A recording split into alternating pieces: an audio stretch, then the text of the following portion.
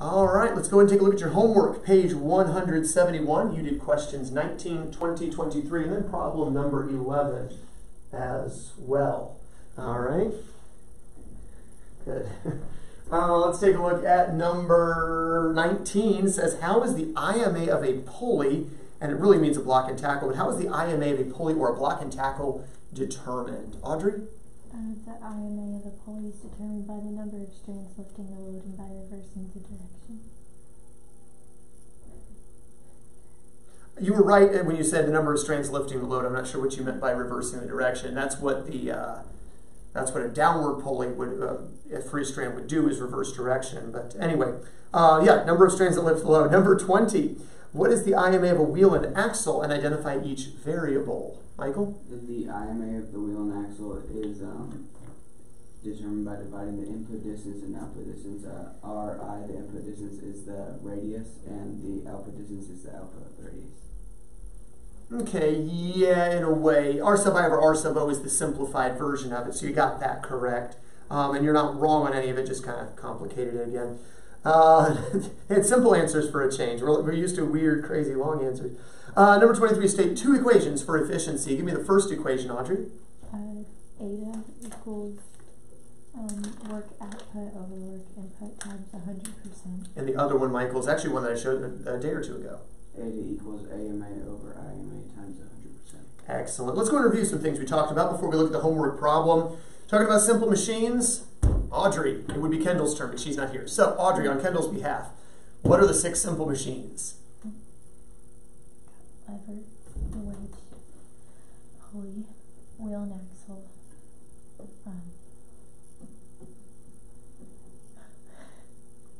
incline plane, and did I say wedge? You did. Did. You said lever, wedge, wheel and axle, pulley, inclined plane. Oh, come on, Kendall, you can do this. Okay, Michael, help Kendall. Screw. All right, so far, Audrey only got 5 out of 6. Kendall only got 5 out of 6. But Michael has gotten 6 out of 6 when he had his turn, so good job, Michael. I'm smart like that.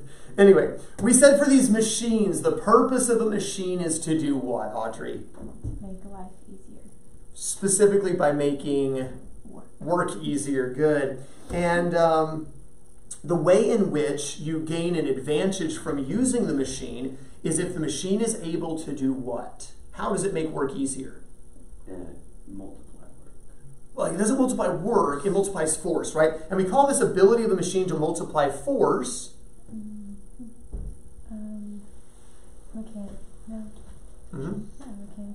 mechanical advantage, the ability of the machine to multiply force.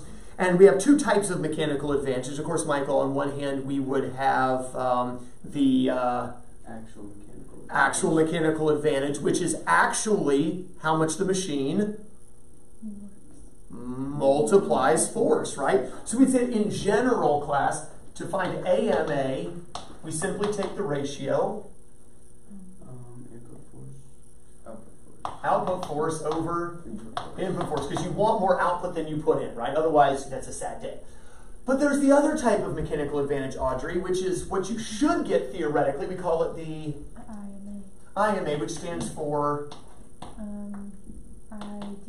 ideal mechanical advantage. And that's not a ratio of forces, that's a ratio, class, of distances, the other aspect of work. And IMA, class, is going to be D sub I over D sub O. Because remember, you don't get something for nothing. If you're getting out more force, you're having to put in more distance. The more distance you put in, the greater, theoretically, your force should be multiplied then. And so D sub I over D sub O. And of course, we said for different simple machines, we'll define the AMA and IMA in different ways. We talked about the lever and said basically, what is a lever? It could be a lot of different physical objects, but in general, levers are inflexible and they lift stuff as you pivot them. There we go. Long and flexible object that pivots, used to often displace something. We said the pivot point of the lever, class, fulcrum, and the object that's intended to be moved is the load. What was the law of levers equation, Audrey? Fi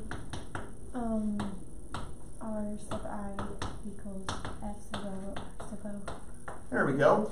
And we said for a lever, AMA and IMA will end up being equal to each other because we have to assume it's ideal. We have to assume there's no flexion or bend and there's no friction at the pivot point, right? If it's rusted at the pivot, there will be friction. If it bends at all, and technically it'll be a minutia of bending, then AMA and IMA wouldn't be equal, then we wouldn't be able to figure out the math. So for our purposes, we kind of create the perfect roll, which isn't foreign to us. We've done that a number of times in other ways.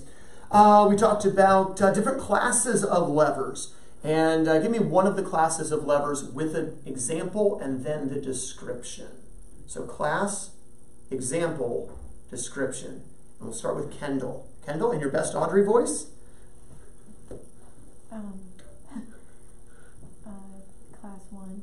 Okay, class 1 lever, good. And I'm looking down at Kendall. Yeah. Poor Kendall. We love you, Kendall. We miss you. You said it multiplies force. Well, I wasn't even going to get into that necessarily, but it could multiply either force or speed depending on. But what's an example of a class 1 lever that I gave? Seesaw. A seesaw is a good, sorry. That's a good example, a seesaw, very good. And so what's the key to make something being a class 1 lever, Kendall? The fulcrum's in the middle. Very good, fulcrum's in the middle. Great job. You've been paying attention to these videos you've been watching. Proud of you, Kendall. All right, we are praying for you, by the way, and your brother, your whole family. Let's see, another class of lever. Michael. Class 3. Class 3, okay, tell me about class 3. Yeah, Good example? baseball bat. Baseball bat. And the key to something being a class 3 lever, The input distance is in the middle. or input force. The input force or the effort has to be in the middle between, not necessarily center middle, but in between the output and the fulcrum. And then Audrey, your turn. You get the last class of levers. That class 2. Class 2, okay, and a good example would be, Wheelbarrow. and what makes something a class 2 lever is that the Output force is in the middle. the output force or the load is in the middle. From there we moved on to the ramp, which is the more practical term for class N. Inclined plane. Inclined plane, there we go, an inclined plane. And we said for an inclined plane, the input force is usually called the applied force, right? That's usually the name for it. So we could say that the AMA of an inclined plane will have applied force as the input. How do we calculate applied force? Just picture the free body diagram. What would give us the applied force, anyone? The weight. The weight Force.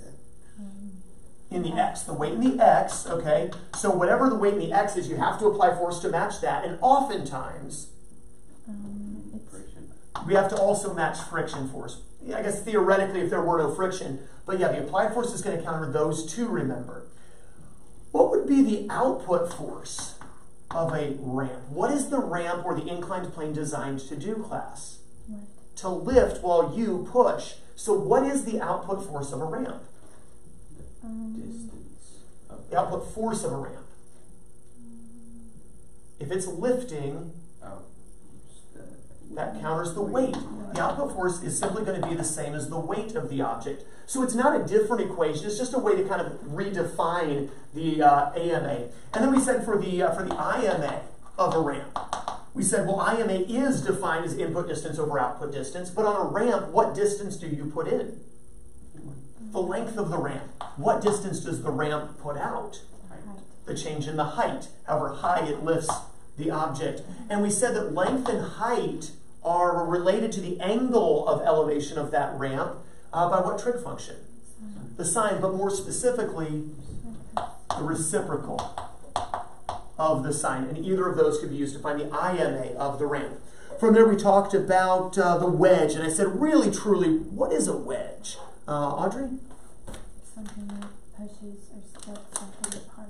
Okay, good. It splits or cuts an object. And how did I define it? That's its purpose, is to split or cut, but I defined it as... 2 inclined planes back to back. Good, 2 inclined planes back to back, so we have a point that's formed. And we said the AMA is really, there's no way to really calculate it. There's going to be so much friction involved. The IMA we could find, though, what distance do you put in when you use a knife or an axe? The distance that the machine puts in is the depth of the blade. Right? However deep that blade is how much distance it will put in. what distance does it put out as it cuts or splits? The width of the blade. So if we took the depth of the blade from sharp end to back end, or if it's double-edged, sharp end, but thinking of a typical knife, the sharp point to the back flat end of the knife, that depth of the blade divided by the thickness at the thickest point. And so we said that the greater power of a wedge is there when the blade is deeper and thinner. The deeper the blade and thinner the blade, the more easy it is to cut or split. For instance, you know what a normal paper cutter is, right? There's a pivoting hinge point here. In fact, it's technically a lever. And you apply force here. There's the pivot point. It's a class 2 lever because the load is cutting the paper. Usually you're cutting just a couple sheets of paper. But if we do spirit chains this year, I don't remember if we did last year or not. I have a feeling we skipped it last year, but I can't remember.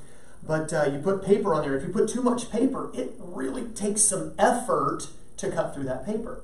Well, there's a paper cutter in the office now, over at the office complex, that is just a straight down guillotine blade. And as you bring a hinge down, it pushes the guillotine blade down. And it just slices right through hundreds of sheets of paper like nothing. It's very thin and it's very deep. And so we get a great deal of mechanical advantage in using that blade. So anyway, just kind of an interesting little thought. I hadn't thought about mentioning that paper cutter to you, but anyway, so if you wanted to, we were invited on Wednesday night, stop by the office complex, see the Christmas tree, and ask Miss Henderson, can I see the paper cutter? Anyway, and really ask if you could see the replacement blade, so you could see how deep it is. Anyway, I don't know that she wants you doing that, but whatever. If you do, just don't name my name. Screw. What is a screw? How do we define that, Michael? Inclined plane wrapped around a rod. Good, an inclined plane wrapped around a rod. So you've got a cylindrical shape of some kind with an inclined plane, or the example over there on that poster is a light bulb. Well, in that case, it's not an inclined plane, it's an inclined groove, which is, whatever. But an inclined plane wrapped around the rod, and the purpose of the screw then is as you turn it, it will go up or down, right? As you turn the light bulb, for instance, it goes up into the light side. You're turning, it's going up or down. I said, really, as far as a machine goes, that's not a great example, but we could think of maybe a screw jack, right? Where as you turn, it goes up or down, and it is able to lift a load. Well, we said for the AMA, it's the output force, which is usually the weight of the object that's being lifted, over the input force, which is the force you have to apply. Really straightforward. We said for the IMA, as you're turning the jack handle, you're making what shape, class? Regardless of which direction the jack handle works. You're making a circle, and the distance you put in will be the distance around the circle, or the circumference. So we said for a screw, the IMA is going to take the input distance, which is the circumference of a circle, 2 pi r, where r just indicates the radius of your circle, or the length of the handle. And then what about the output distance? You turn the handle, and it raises it, and for every 1 turn you make, the screw rises, or if you're going backwards, lowers 1 distance between the ridges. What do we call the distance between the ridges of a screw? Pitch. The pitch. And so we'll say that 2 pi r over p is our equation for the IMA. And we were using that equation in our problem last night, page 171, problem 11. Read the problem for us if you would, Kendall. But this time, if you can make your voice do it, I want you to imitate Michael's voice. Go ahead, Kendall. Problem 11. A screw jack has a handle of radius 1 meter and a thread pitch of 6.4 millimeters. Calculate the IMA of the jack. Hey, if you're watching on YouTube, you have to be impressed. That sounded just like Michael. She is great at impersonations. That was fantastic. Her Audrey voice earlier sounded a lot like Audrey, too. She can even throw her voice, make it sound like it's coming from other parts of the room. I'll tell you the things I do to entertain myself. I guess I just really miss having Kendall right here, so anyway.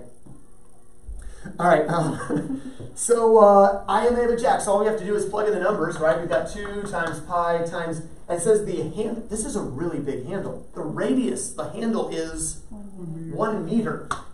So I mean, a meter stick long handle. Now, this is really impractical if we're thinking of like the screw jack for our car, because if you're trying to, you don't have a meter to turn around, okay? So there's got to be some kind of horizontal handle. This is a massive handle on the screw jack.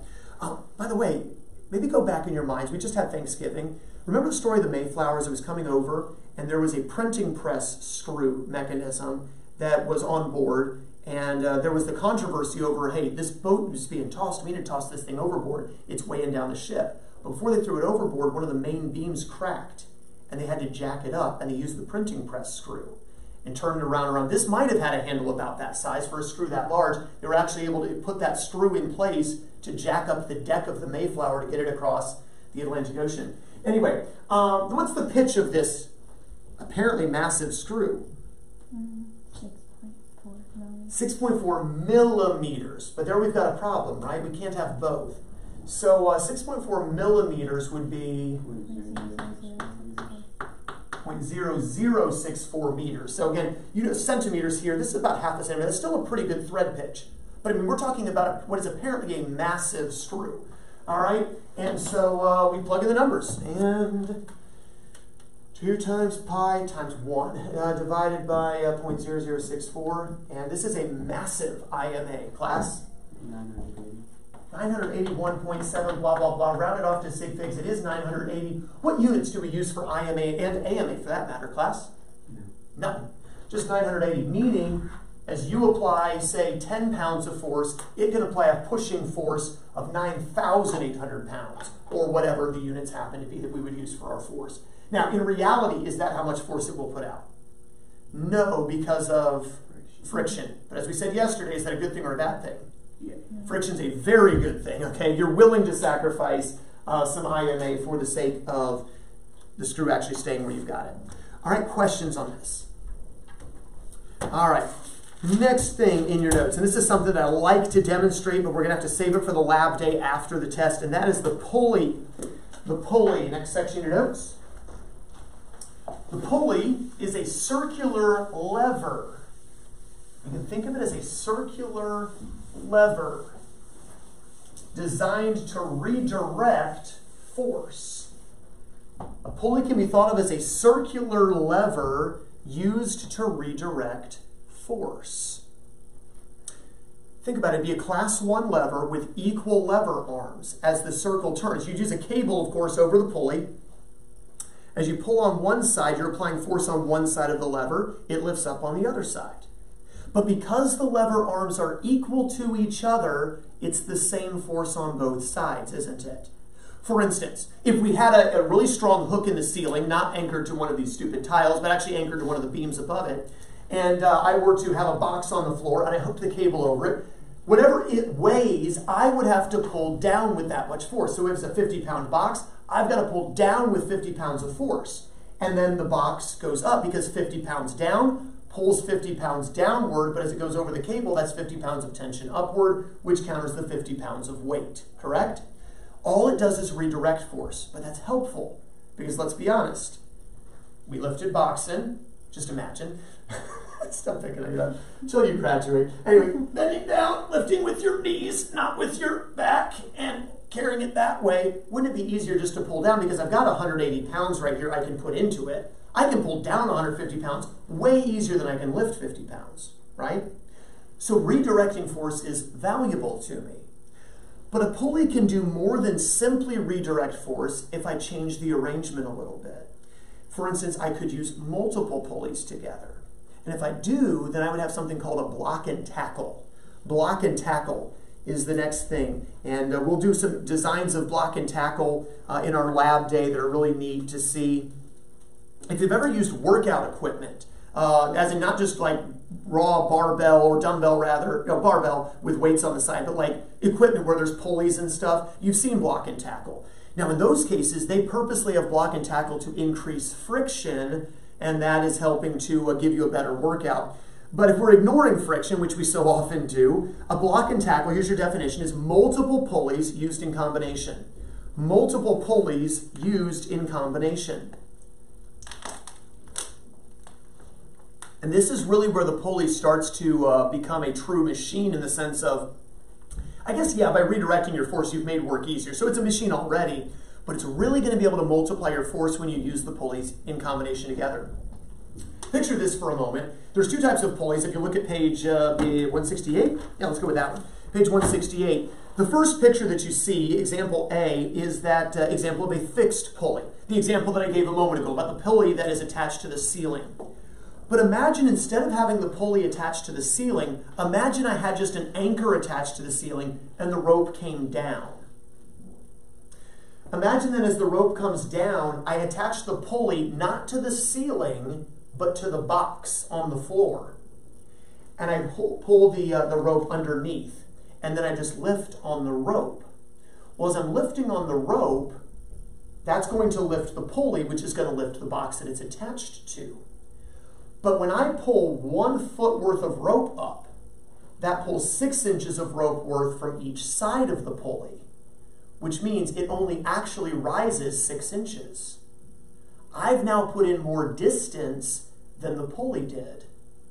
And by putting in, I erased it, by putting in more distance, it's going to put out more force. So if it's a 50-pound box, I only have to pull with 25 pounds of force. Now, I will admit, the physics teacher in me has thought about the food drive. I'm like, we do this every year. Every year we're hauling boxes. I'm like, you know what would be good is if we could hook up a pulley system in the stairwell. Just lower the boxes down that way. Be easier. And, but, go to all the work to rig up the pulley system. Nah. So anyway, but a movable pulley will actually multiply force by costing you distance. Now imagine you're at a warehouse or something, and you know those loading docks at the edge of the warehouse where the trucks back up. Well, imagine out at the end of the overhang where the truck backs into, you've got the anchorage attached there, and you're standing there, and the box is on the floor, and now as you pull, it's going to rise, but it may also start to swing outward toward where you are as well. So you can use it in a swing method there as well, or somebody can come along and push it along the rope as well. And all they're doing is pushing, relatively frictionless. You're doing lifting, but you're lifting half as much. Another example could be if you used both the wheel at the top and the wheel at the bottom. So imagine here we've got a pulley. So there's your pulley wheel attached to the box, and you've got a pulley wheel here. You're standing here. You've got 3 legs somehow. Okay, you're standing here, and there's an anchorage with the cable coming down, going under the wheel. But instead of the pulley going down, let's redirect this wheel. Instead of the pulley just going straight up to you, it comes down like that. Well, now this one is maximizing your force like we talked about. This one's redirecting the force. So now I get to both pull down, and I get to get the benefit, so I'm getting the pull down effect, which is easier than pulling up, and I get the effect of, as I'm pulling, it's going to redirect, it's going to double my force coming up. Well, you could do even better if, as you see in the next example, you use a double wheel pulley. So we use a second wheel attached to both of them. So as the wheel comes up, now again here they'd have to really be stacked on top of each other, the strand comes up over the wheel, under this wheel, and over this wheel, and down. And now I'm able to pull on this side as it lifts it up. Again, the cables are going to cross over each other a little bit. But now what I'm doing is, as I pull, say 1 foot. Well, it pulls a little bit on this one, a little bit on this one. These two are just redirecting force. Well, now I've now doubled and doubled again my force. I've now quadrupled it. Okay? So there's different ways in which you can make it work. So ultimately, as far as AMA for a block and tackle, it's still going to be how much force do I have to put out versus how much force does the thing lift for me. Right? So still output over input. No big deal there. But the net result is every time you use a movable pulley, you're increasing your force. The use of the movable pulley increases force. Well, if you look at the different pictures, here's what it boils down to, as Audrey answered in the homework, is you can count how many strands of pulley there are. How many strands are lifting the load? So if you look at the first example with a single fixed pulley, there's 2 strands. There's the downward strand that it shows with the F sub I, and there's the upward strand with the F sub O. The one strand is down. It's not lifting. The F sub O strand is lifting. There's 1 strand that lifts. Look at the next example. You notice there's 2 strands as you go across, and both strands are now working to lift. That's why you get an IMA of 2, which means in theory you double your output force if there were no friction at the hub of the wheel. Go to letter C. If you count right across the middle, you see a free strand going down, and you see 1, 2, 3, 4 strands across toward the middle. All 4 strands are lifting. You get an IMA of 4. Meaning, if it were a perfect world with no friction, as you pull down with 100 pounds of force, you can lift 400 pounds. Look at the next example. If you rigged it so that the free strand is going up, Now you've still got those same 4 strands across, right? But since the free strand is also lifting, that gives you a 5th strand that lifts, that gives you an IMA of 5. Meaning, again, it could quintuple, I think that's the right word, your input force. The more strands you use, the more it can do. Now, picture the boom of a crane, right? You've seen the cranes lifting loads. There's a gazillion different pulley wheels at the top, and then at the hook, there's a bajillion different pulley wheels as well. And they've got the strands that run and loop around there. So the crane motor only has to exert so much force, and the pulleys multiply that force. Now, the actual crane is still being subjected to however much that thing weighs. So you have to use all the counterbalancing weight at the back of the crane, but that's how the cranes are able to lift tons and tons of weight, is by the motor not having to lift tons of weight, right? In fact, we use the example of the, do you remember the elevator example where we talked about power, right? And how much motor does the power have to put out? In reality, it's going to use a system of block and tackle that's going to multiply the force. The motor doesn't have to put out that much force. They don't need a that powerful a motor. It's going to multiply force through the use of a block and tackle. And again, we'll get to actually see this in the lab. We just had to cut it out. Okay, so levers, lever, inclined plane, pulley, wheel and axle, which we're getting to. A lot of those things we're going to have to wait till the lab day to do. For now, you're just going to have to trust me that it's true. And then we can demonstrate that it's true later, and it'll be cool. So look at example 11.7. Look at example 11.7. And read the example, if you would, for us, Michael. The block and tackle shown in figure 11.16 is being used to raise a load of 510 pounds. A, what is the IMA of the block and tackle? If the input force is 120 pounds, what is the AMA? If the load is raised to 4 feet, through what distance will input force be exerted? All right, so the first thing it asks is what's the IMA? So what we need to do is look at the picture and see how many strands of cable or rope do we see.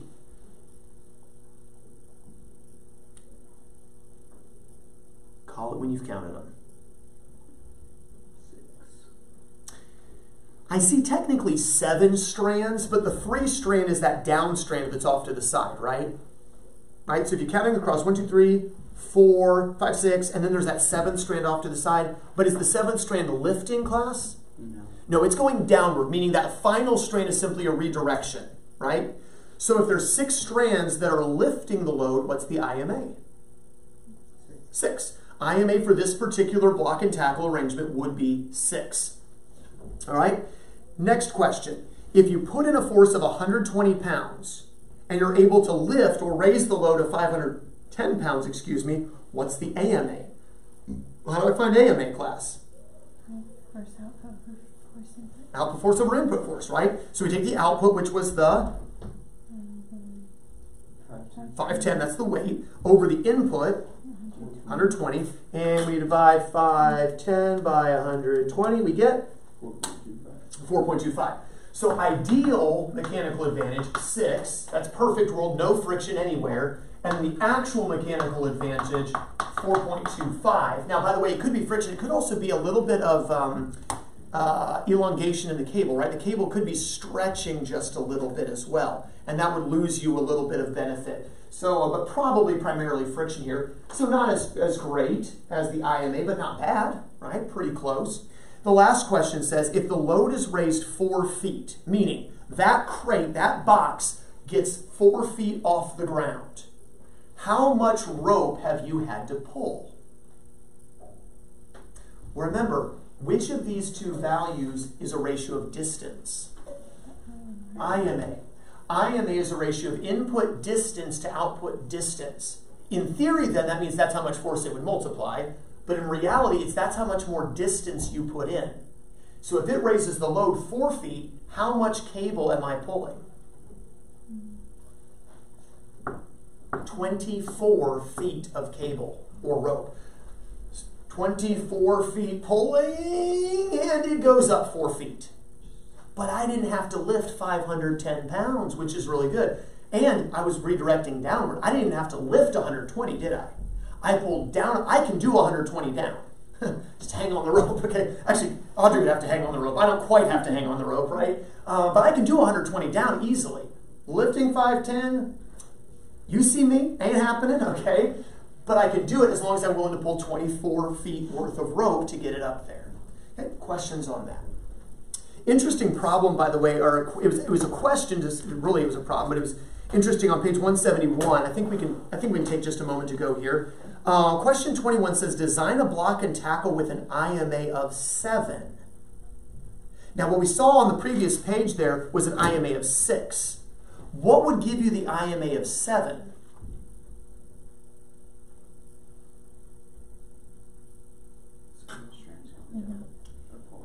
If that 7th free strand was going up instead of down.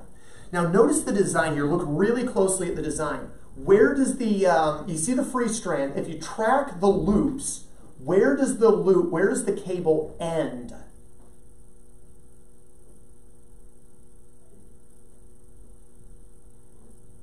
Where is the end of the cable? Where does it stop? At the bottom of the top. On the top set, it's anchored to the very bottom of that stack of 3 pulley wheels. Do you see it? So imagine for a moment, we still use 3 pulley wheels at the top. We still use 3 pulley wheels at the bottom. But instead of having the anchorage anchor here, or if it's a set of pulley wheels with an anchorage here, instead of anchoring here, we instead anchor it here. This is where the pulley starts. And then it loops around one wheel, around the next wheel, around the next wheel, and then the free end lifts up. Now we've got the same 6 strands at the middle, but the free strand is now lifting up as well. This would be your IMA of 7. Okay? So anyway, questions on that? I didn't give you that problem to try to figure out through your homework reading, but thought we'd at least take the moment to discuss it. Questions on that? And again, we'll do some really creative block and tackle combinations in our lab coming up. You can tell I'm excited about this. I like playing. It's basically like playing with toys. I love playing with toys. I'm a physics teacher. All right.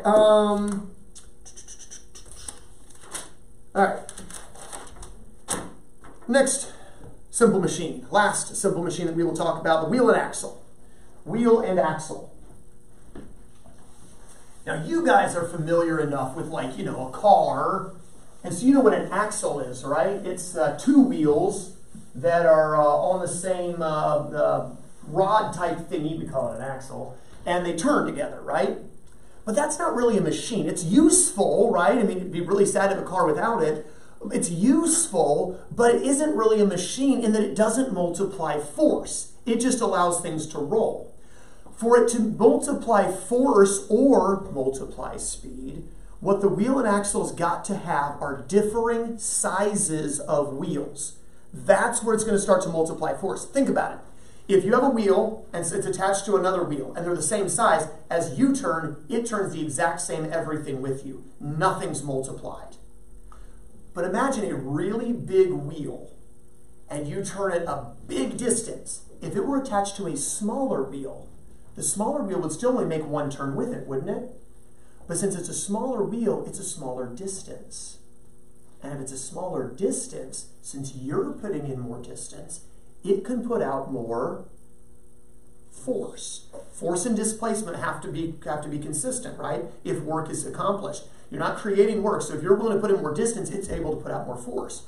For an example, I haven't given you your definition yet, but think about a well. You know, the old style wells that you read about in fairy tale books, right? The little stone wall, deep hole in the ground. There's usually a little roof over it to keep rainwater and contaminants from getting in, however effective that was. And then there was a little wooden rod with a handle, crank handle on it, and then the rope just kind of coiled around it, and there was a bucket.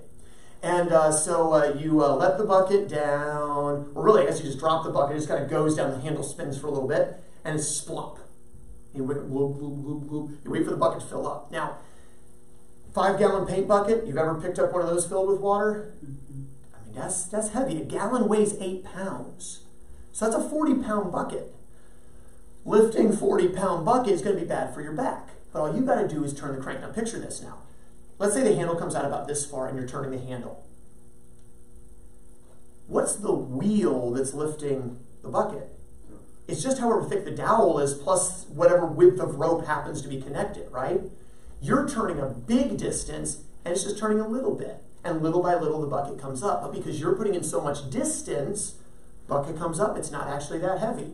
to get it to the top. Now, you still have to get the bucket off or dump the bucket, okay? But as far as lifting it up from the bottom of the well, it wasn't that bad because you multiplied force by putting in a greater distance. Let me go and give you your definition here before I get any further.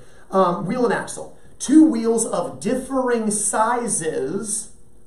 Two wheels of differing sizes. Two wheels of differing sizes that are connected.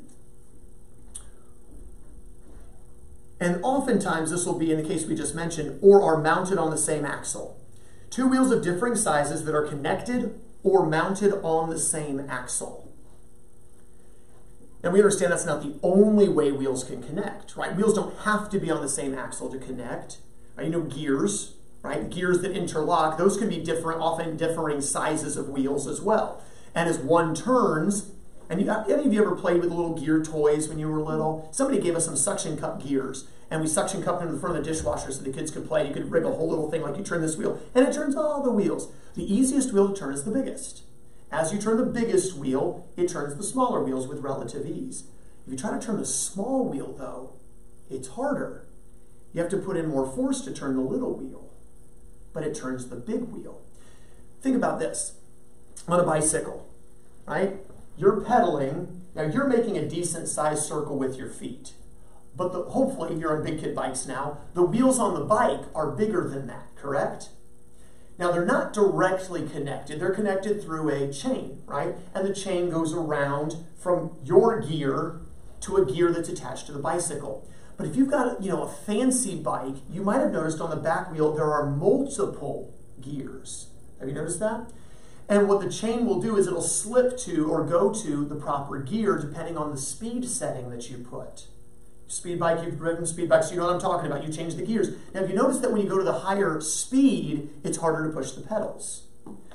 And what you're going to notice is that the chain is now going to the smallest gear. There's also a tension gear as well to make sure it doesn't just slip and fall off. But it goes down to the smallest gear. So you're now turning a big circle. You're turning a big circle, and it's turning the small wheel. Hold on, I'm trying to come. It turns the big circle, which turns a small circle. Right, you're turning a big circle, but it's turning the small circle, which in turn turns the big wheel, right? So as it turns that little gear, that's turning the whole bicycle wheel. So you essentially are turning the smallest wheel. You're putting in much less distance, which means you have to put out more force. But the effect is it multiplies your speed. Right? You do one turn of the pedals, the gears are able to turn the back wheel by turning a little gear, able to turn it multiple times, right? And so that's the net effect, and that's the reason why that works. So a couple of rules for you to write down. If you turn the small wheel, it will multiply speed. If your force is directed to the small wheel, which again, in the case of the speed bike, on the higher speed setting, it's the smallest gear on the back wheel. If you turn the smaller wheel, it'll multiply your speed. Another good example of this would be underneath a car, we have what's called a drivetrain, right? The engine makes revolutions, which we'll get to in chapter 13. The engine makes revolutions, which drives the drive shaft, which goes under the car. The drive shaft has at the end a gear that is connected to the drive wheels, which on most vehicles, I think now are actually front wheel drive, used to be rear wheel drive, front wheel drive. So it turns the drive shaft, which has a little pinion gear. And they've got the larger drive gear, the ring gear, and that one is much larger. And so it's able to spin the wheels very quickly. The engine doesn't have to turn as fast as the wheels are going. And so that multiplies speed. However, if you turn the larger wheel, which in turn turns the smaller wheel, you'll multiply force. And that's the example of the well. If you turn the larger wheel, you'll multiply force. So if your force goes in, is input to the larger, it multiplies your force on the smaller. If you turn the smaller, you multiply speed on the larger. It just depends on what you're trying to accomplish.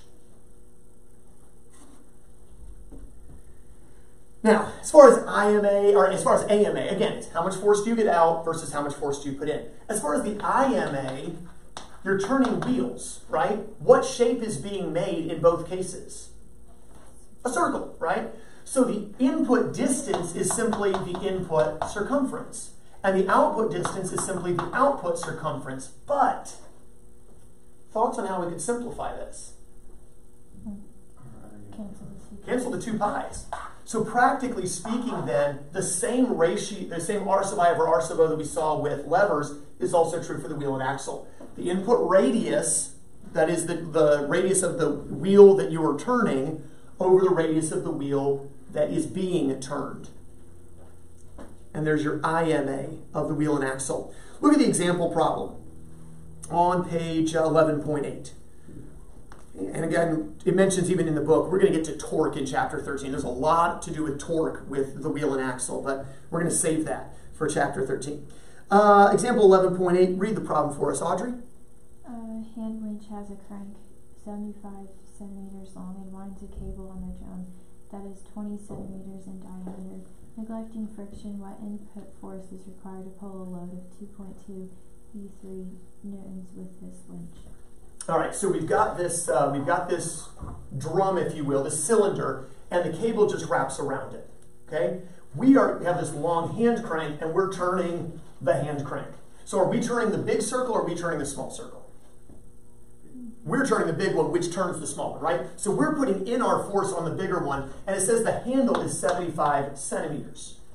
Well, they give us the drum in centimeters also, so I don't have to change this to meters. I can say that the input radius is 75 centimeters. Easy enough? The output radius. Well, it told me what about this drum? It's 20 centimeters. 20 centimeters across. So what's the radius of the drum? 10 centimeters. So that's the radius that is being put out as the drum turns with the hand crank. Cancel the centimeters. What's the IMA of this wheel and axle? 7.5, which means in theory, whatever force I put in will be multiplied by 7.5. In theory. Well, they kind of lend themselves to theory because notice it says ignore friction, right? So if we're ignoring friction, and I guess technically ignoring some stretching in the cable that as it winds around, then we will multiply our force by 7.5, won't we? How much force are we needing to lift it? They don't tell me how much force we apply. Think about it. If I said I apply 100 pounds of force times 7.5, it puts out 750. What if I put it the other way? I need to lift this much force. What would I do to determine force that's needed? Divide the 7.5, right? If you know the force that's being applied, it multiplies it by 7.5. If you know the force that is needed to be lifted, you divide by 7.5. And they tell us that the object that is being lifted, this load, is 2,200 newtons. I need to lift 2,200 newtons. How much force do I need to apply? Well, just divide by 7.5. And how much force do I need to apply?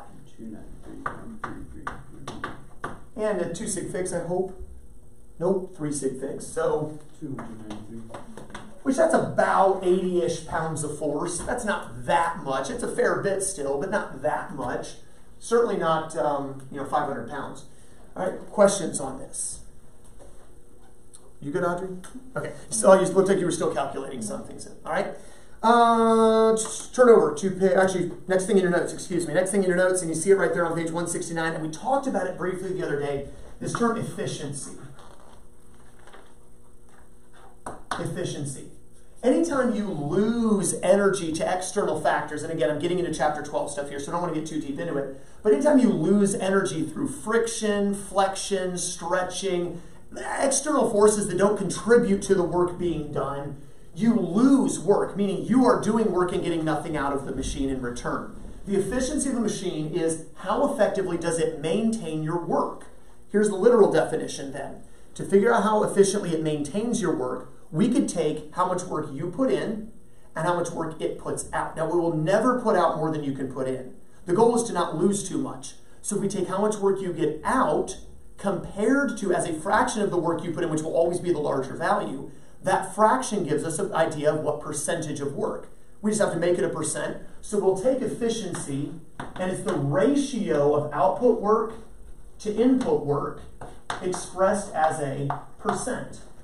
And by slapping a percent sign on there, other way, by slapping a percent sign on there, we turn whatever that decimal or fraction value would have been into a percent.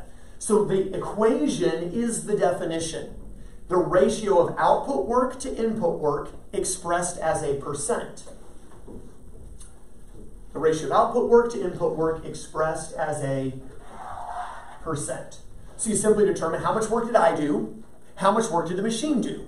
And once you've determined that, change it to a percentage, and you have no more than 100% efficiency. That's the best you can have. But we saw the other day we had that ramp problem, and the efficiency came out to 29% efficiency. There was a lot of friction. A wedge is going to have lower efficiency because there's a great deal of friction, a lot of energy loss. Now think about this though. What is output work? Well, output work would be force times displacement of output.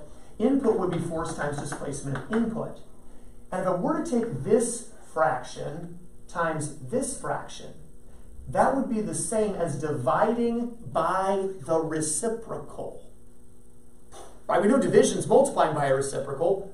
Multiplication could be dividing by a reciprocal. So we could say it's force over force, output over input, over, if we flipped it, d sub I over d sub O, right? Because then if you multiply with a reciprocal, it'll be back again. Well, what is output force over input force?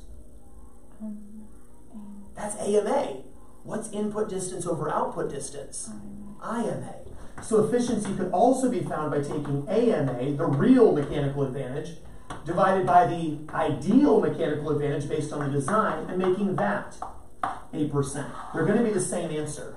But since we find AMA and IMA so often, it's often going to be easier for us to find efficiency by making a ratio of the mechanical advantages to each other rather than actually the work to each other. Look at the example problem on page 170. Look at page 170, the example problem. And we've got this example. An automobile weighs 3,500 pounds, has a 106 horsepower engine. Actually, you know what? You're not going to see anything quite like that for sake of time, because we're crunched for time. I got to finish the chapter in 2 minutes. Move on. Let's go to number 12. Sorry, just looked at the time and realized we got to move. Number 12. Oh yeah, we need to look at this anyway because it's got wheel and axle in it. Wheel and axle have diameters of 0.5 meter and 3.8 centimeters respectively. Force of 280 newtons is necessary to raise a load of 2,400 newtons. Find the IMA, the AMA, and the efficiency. All right, ask for IMA first of all. How do I find the IMA of a wheel and axle?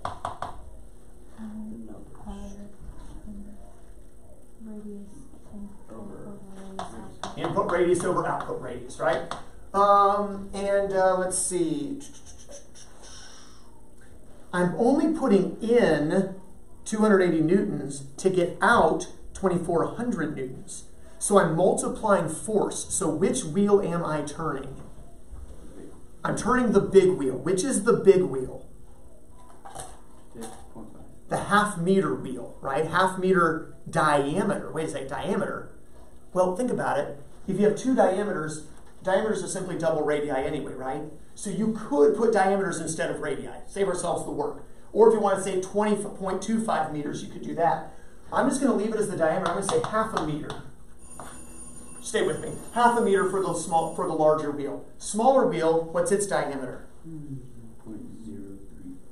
Good, 0.038 meters. We had to change those centimeters to meters. So when you divide 0.5 by 0.038, what do we get for the ideal mechanical advantage? 13.157. 13 point blah, blah, blah. Put that in the memory of your calculator. The next question says to find the AMA of the wheel and axle. Well, how do I find AMA? Output force over input force. How much force does it put out? 2,400. It puts out, it lifts a load of 2,400 newtons. I only put in a force of 280 newtons. I'm going to knock off the zeros and the newtons and do 240 divided by 28. What's the actual mechanical advantage? 8.57. All right, blah, blah, blah. Now, keep that on your calculator. You don't have to put it in memory. The next thing says find the efficiency. And since I already have the mechanical advantages, all I need to take is the AMA on the calculator divided by the IMA, which is in the memory. And when you do, it'll give you a decimal. What is your decimal? 0.651. 0.6514, blah, blah, blah, right? Now, what does 100% literally mean? 1. If you multiply by 1, nothing changes. The point of this is to say move the decimal, make it a percent. So if I move the decimal 2 places or multiply by 100, it'll get 65.14, blah, blah, blah, and I will put the percent as my unit. That's what the times 100% means. Practically, just make it a percent.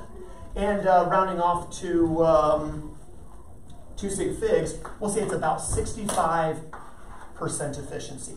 IMA we'd round to 13, AMA we'd round to 8.6, and it's about 65% efficient as a wheel and axle. Very quickly, one last thing. I know we're pushing time here. Number 13, force of 55 newtons, exerted through 0.35 meters, that's a distance on the input side of a lever, raises a load of 106 newtons, a distance of 0.16 meters. What's the efficiency of the lever? So think about it. You push down on one side, it lifts up a certain distance on the other side. A force times displacement class, we call that work. The other side also has a force times displacement. We call that work. What we want to do is compare the work that we put in. I put in 55 newtons times 0.35 meters. How much work am I putting in? 19.25. 19.25 exactly? Yes. Joules, excuse me, of work. Let's not do that again. All right, it lifts on the other side 106 newtons, but it lifts at only 0.16 meters. How much work is the lever putting out? 16.96. Just spit out chalk. I said 16.96 96. joules. Was that exact? Yes. All right, so then we don't need memories then. All right, so the question is, did it put out as much work as I put in? No, not quite. And we said for our purposes, we assume no flexibility, no friction, none of that. But a more real life problem is it doesn't put out as much work. If we want the efficiency, the way it's defined, class, is output work to input work and then make it a percent. So take your output, which should still be on the calculator, divide by the 19.25. What decimal do you get? 88.1. 0.881, blah, blah, blah. Move the decimal twice, we get 88. Is it 3 sig figs? Just 88.1, blah, blah, blah. So 88% efficiency. Questions on this? All right, homework for the weekend is to complete a handout. Obviously, it's in the description of the video for you there, Kendall. On Monday, lesson 78, we'll be taking a quiz over simple machines. So this handout is to get you ready for a quiz over simple machines. Monday and Tuesday, then, we'll be reviewing for your test, which will be on Wednesday. That's lesson 80. And then we'll do our lab in lesson 81. All right, have a wonderful rest of your day, and you are dismissed.